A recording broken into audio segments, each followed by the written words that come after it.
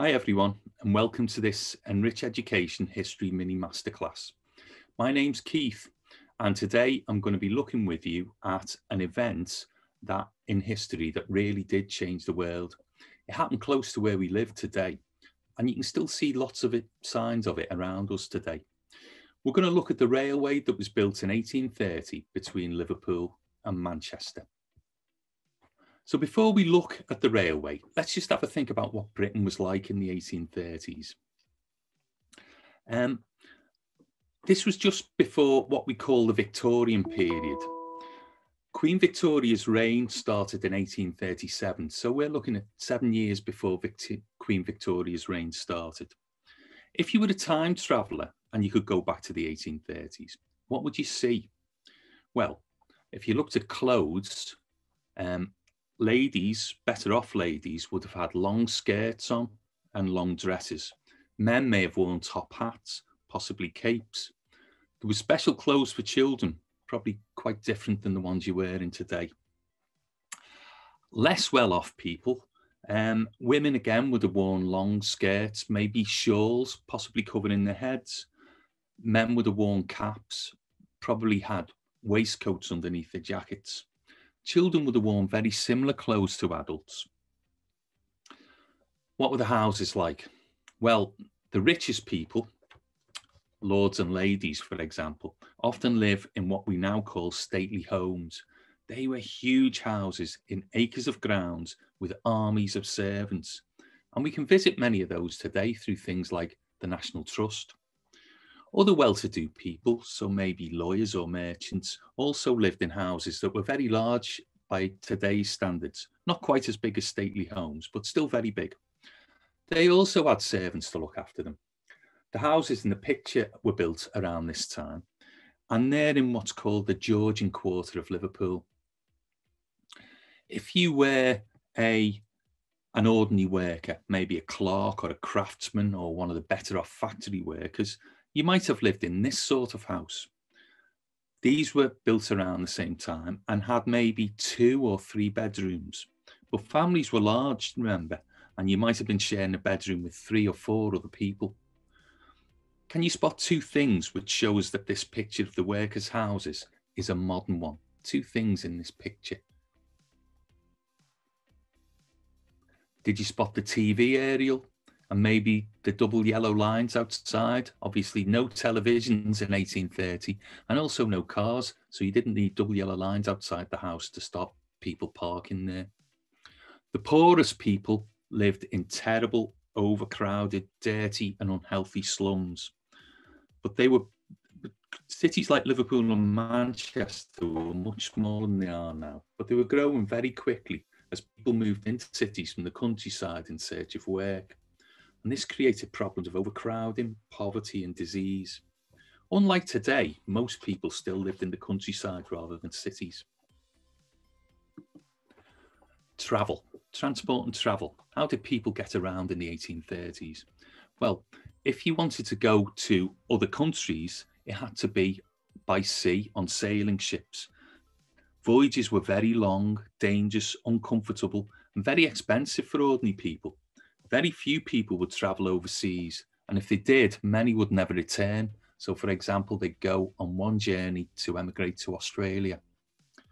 If you were traveling around Britain for longer distances, you could travel by stagecoach, by road. Again, these were expensive, and they were also slow and very uncomfortable. You can see some of the passengers sitting on the outside of the stagecoach. It was only the more expensive tickets to get you a seat inside the coach. So you were open to the weather and the roads were bumpy and it would have been slow and very uncomfortable. A lot of the things that are carried in lorries today or by rail were carried by horse and cart. And you can see one in the picture there. Canals also carried lots of things, such as coal, food, cloth or china. Canals were a good way of carrying things needed by the factories or things to sell in shops and markets, but they were slow. The barges were pulled by horses, as you can see in the picture. So you can see why people wanted to develop better ways to travel in the 1830s. 2 other really important things that were going on in Britain in the 1830s. The Industrial Revolution. This was a time in Britain when there were lots of new inventions happening, new machines, new ways to make things, new types of power and energy, using coal and steam power instead of horses and windmills, and new factories and mills to make things in were springing up, instead of things being made in people's homes or little workshops. Cities and towns were growing fast as people moved in from the countryside to work in the new factories. And the British Empire. Britain was conquering or taking over countries around the world. These became British colonies, and you can see some of the darker shading on the map showing you where Britain had colonies in the 1830s. By the 1830s, Britain had colonies in North America, the West Indies, India, Australia, and New Zealand. They were ruled by Britain. Britain could sell the things that were produced in its colonies, so things like tobacco or sugar, and could sell things to its colonies that were made in Britain.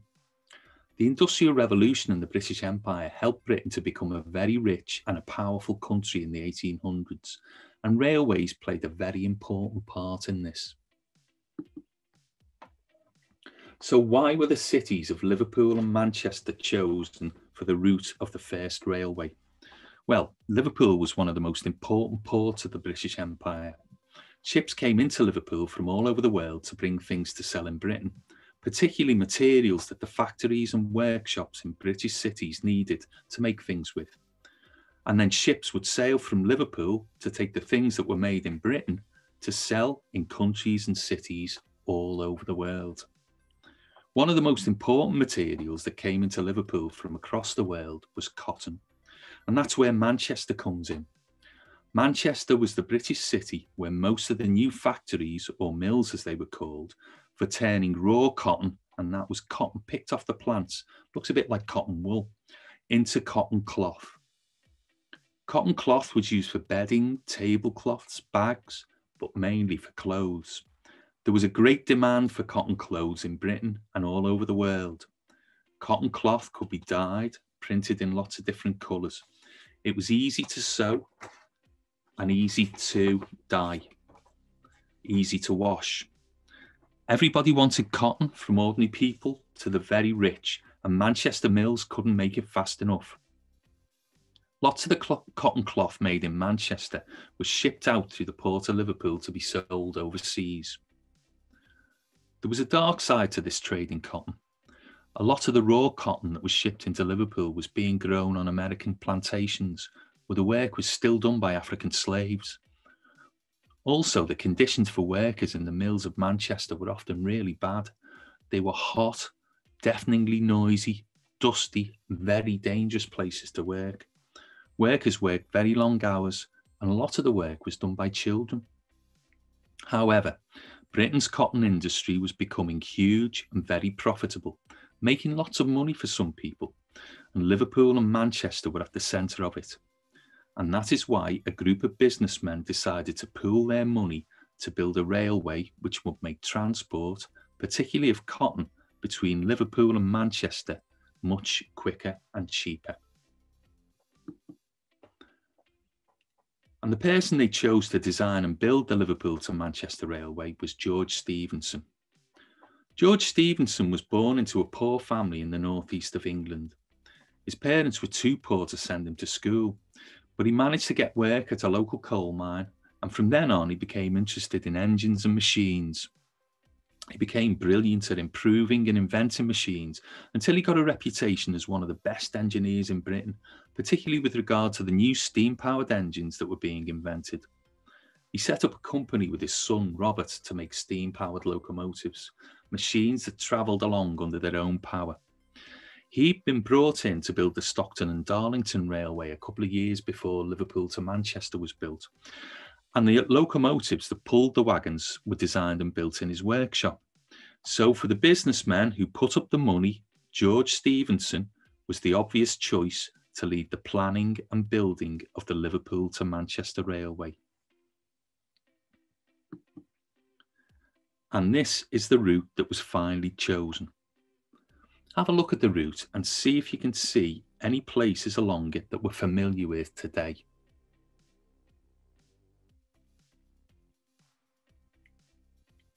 So you might have spotted Broad Green or Huyton, Prescott. You can see St Helens. There's Warrington, Eccles, and of course Liverpool and Manchester at either end. The route chosen was very difficult. There were lots of major problems that George Stephenson and his team had to overcome when they were building the railway. These included Chat Moss. This was where the railway had to be built across what was virtually a swamp, and they had to find very clever ways of stopping the railway from sinking into it. Look at the picture. Can you think of any ways that this area would look different today? Well, in the 1830s, it looks very empty, doesn't it? Today, between Liverpool and Manchester, everywhere's built up. Lots of houses and factories, warehouses and roads. You can only see one house in that picture. The railway also had to cross things like streams and rivers and canals. Getting the railway across the Sankey Canal near Warrington was done by building the Sankey Viaduct, a huge bridge that carried the railway above the canal. And if you look at the picture, you can just see the train going across the Sankey Viaduct. Olive Mount. This was a massive rocky outcrop just outside Liverpool. They couldn't go around it with the railway, and it was too steep to go over it. So they had to cut a huge trench, the Olive Mount cutting through the solid rock. Don't forget that this work was all done before we had modern cranes, bulldozers, earth movers and lorries. So most of the hard work was done by huge gangs of men, railway navvies they were called, and horses. It was incredibly hard work and very dangerous, as you can see from the picture. But men came from all over Britain and Ireland to work on the Liverpool to Manchester Railway.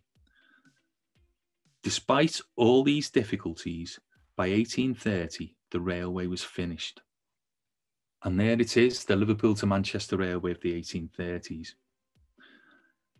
You can see the names of the stations on the map. Many of them might be familiar. Just have a look at the map, and we're going to look at a 21st century, a modern railway map between Liverpool and Manchester in a second. And I want you to see if you can spot any of the stations from the 1830s railway that are still there in the 21st century. Okay, there's the 21st century map. Can you spot any stations that are still stations from the 1830s? So on the 1830s railway, you had stations like Edge Hill, Broad Green, Huyton, Rainhill, Partycroft, Eccles. Lots of those stations are still stations today. So, by 1830, the railway was finally finished. But at this stage, it didn't have any trains. The company came up with the idea to have a competition to choose the best type of train to use on the railway. And they called the competition the Rainhill Trials because it took place at Rainhill, one of the stations on the new railway. And to enter the competition, a train had to pull a load of 3 times its own weight for a distance of 70 miles at speeds of not less than 10 miles an hour. And there was a £500 prize for the train that was the winner of the trials. As you can see from the picture, it was a very exciting event. People flocked to watch the trials, possibly about 15,000 in all, we think. The crowd included top politicians from Britain and scientists and engineers from Britain, but from countries all over the world. See if you can think of the way that most people might have travelled to Rainhill to watch the competition, and you might get a clue from the picture. Yeah, mostly they'd have had to come in horses and carriages, or else on horseback, unless they walked there. There were 4 engines that finally made it into the competition. All of them were steam engines. They had coal fires which boiled water into steam and then used the steam to power the engine that made the wheels turn. Perseverance was damaged on the way to the competition. Though it ran on the 6th day, it couldn't reach 10 miles an hour and it had to be withdrawn from the trials. Saint-Péray did complete 8 trips, but then it broke down and it couldn't be fixed in time to complete the trials. The last locomotive to drop out was Novelty.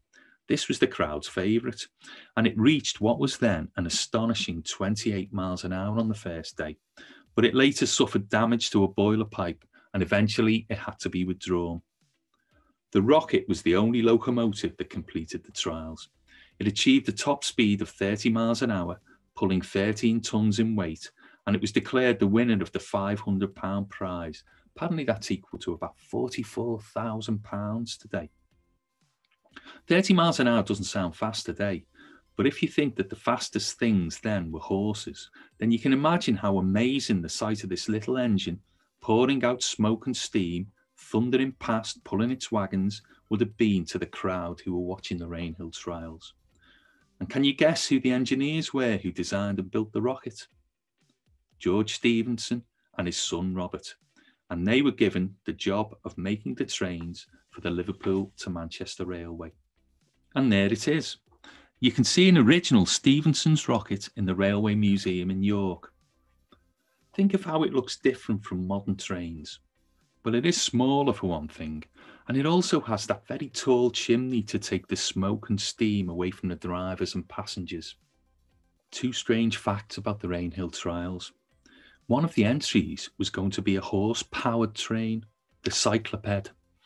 This worked a bit like a treadmill in a gym, but with the horse doing the work.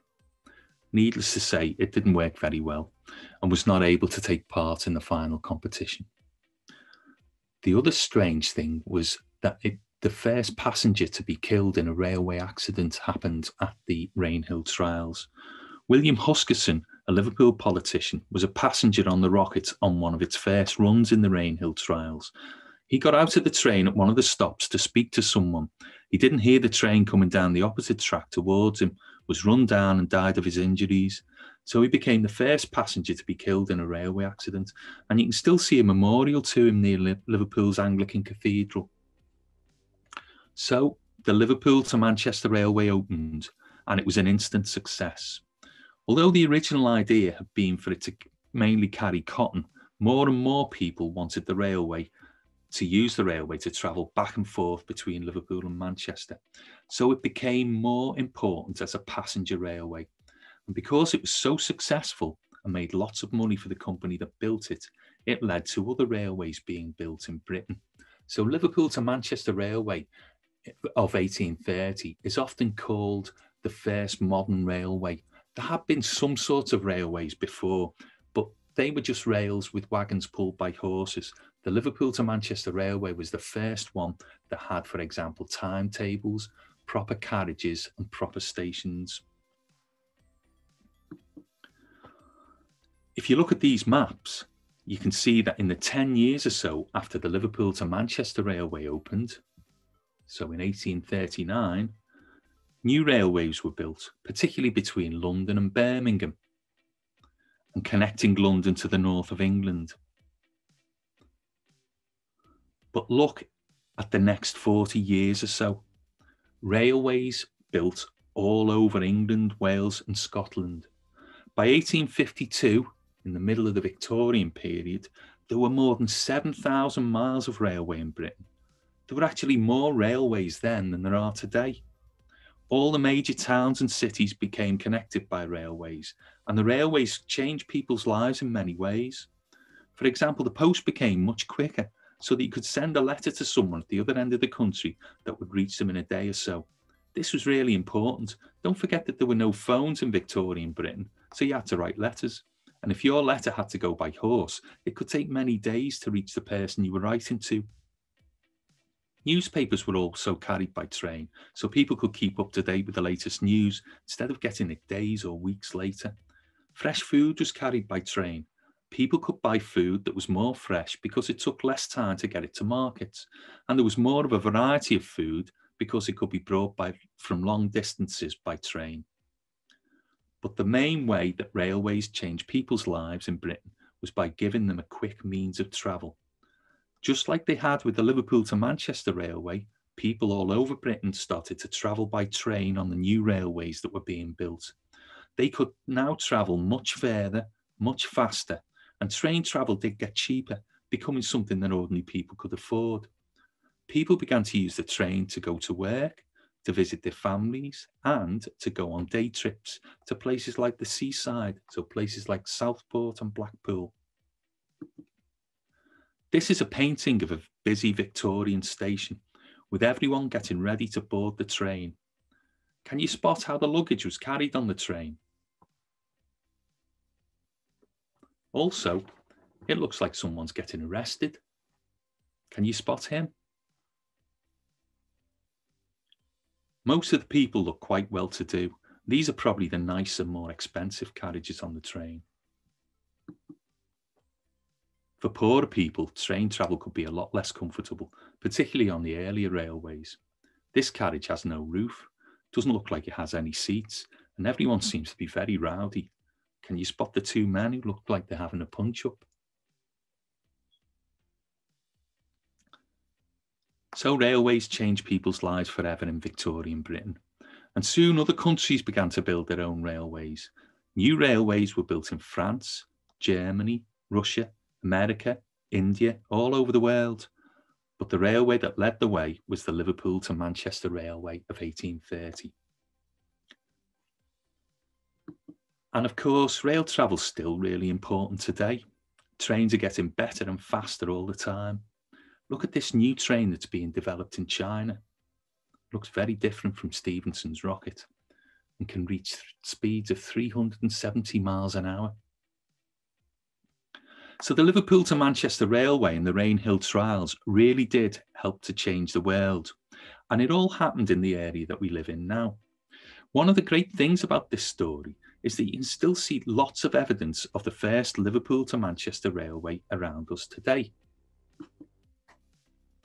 So in Manchester, on the site of the Science Museum, you can still see the station and the warehouse that were built for the first Liverpool to Manchester Railway. Built by George Stephenson's team. The modern railway still follows the same route. You remember we looked at the two maps earlier? And some of the bridges that were built by George Stephenson's team are still there and are still in use today, nearly 200 years later. So there's the Rainhill Station Railway Bridge, built for the 1830 Liverpool to Manchester Railway. And there's the Sankey Viaduct that we were talking about earlier. What you can't see is the Sankey Canal. The canal's gone, but the Sankey Viaduct is still there and still carries trains today. If you're in Liverpool, in Blackburn Terrace or Crown Street, look out for these buildings. They were ventilation shafts built to let clean air into the tunnel that was dug beneath the city, the first railway tunnel under any city. And that was what the railway went through before it arrived at the final station in Liverpool. I hope that you enjoyed looking at the story of the Liverpool and Manchester Railway today.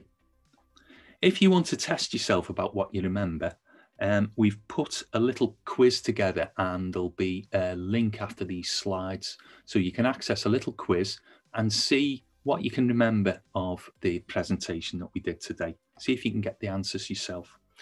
There are also links to YouTube clips that you might want to have a look at, as well as a couple of ideas for other things that you can do for a follow-up. So for example, the National Railway Museum in York has got a very good website and there's a link to it there.